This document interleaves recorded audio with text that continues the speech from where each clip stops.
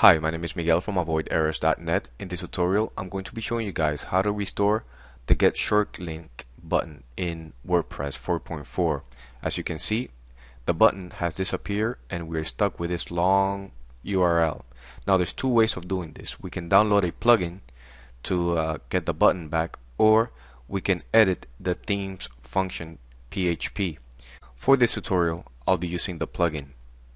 The link is in the description box below. Once there, click on the orange button to download the Get Shortlink button zip. Then head back to the back end of WordPress and add new plugin.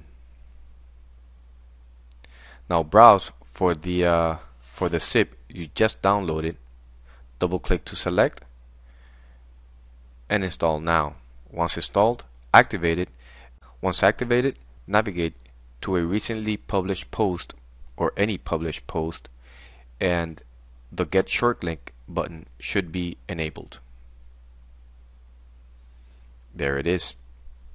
If you want to know how to add the Get Shortlink button without any plugins, you can visit my website. The link is in the description box below. Thank you for watching this video. My name is Miguel. If you have any questions, feel free to post them in the comment section below.